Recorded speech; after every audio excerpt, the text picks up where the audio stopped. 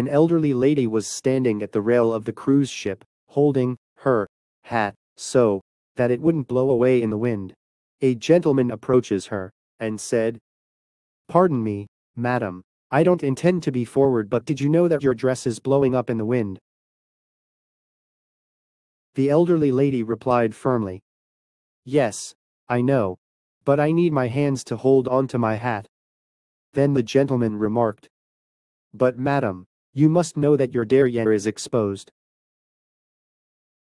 Then the elderly lady looks directly at the gentleman, after a quick glance down, and retorted, "Sir, anything you see down there is 85 years old, but I just bought this hat yesterday." What's important to you? Start by writing down the things in your life that matter to you most. Maybe it's friends, family, financial stability, creativity, sustainability.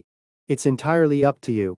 As you think of your list, it's important to be honest with yourself and focus on what is truly fundamental for you.